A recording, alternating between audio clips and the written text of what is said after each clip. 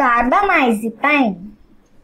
Yeah, so carbamazepine, what you're seeing here, these are tablets. So you can even chew them, no need to swallow. Okay.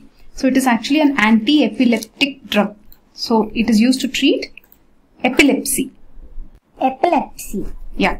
So it is used to treat epilepsy. And basically how does it work? It is going to prolong the sodium channel inactivation. So it's going to make the sodium channel inactivated for a long time. Did you understand? So where is the sodium channel? And this one? Yes, yes. This green one. So basically what it is going to do is it is going to make the sodium channel as inactive. Okay. So this is the, see it's written here, carbamazepine. So this will be inactivated. It will be inactivated. So what will happen? There will be no firing. Okay. So in the extra electrical activity will not be there. So it will produce anticonvulsant effect. So when you're taking this drug and all, you should not drive and all. You'll feel very sleepy. Okay. We should not drive. Yeah. And chemically this is, and chemically what is this carbamazepine? Immunostilbene.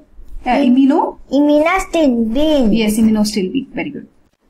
Carbamazepine is also used for treatment of Trigeminal neuralgia. Yeah, so you can see here this face pain he has. For treatment of this also they will give this drug. Which drug? Carbamazepine. Okay, which is an immunostilbene. So this is trigeminal neuralgia. For any pain in the face, you understood? They will give this medicine. Okay, and also they will give it for any diabetic neuropathy. Face pain. Carbamazepine. Yes. Epilepsy. Carbamazepine. Yes.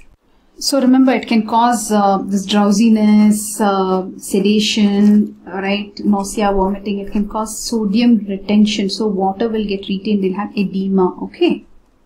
So carbamazepine, it is used to treat generalized tonic-clonic seizures and even partial seizures. Okay.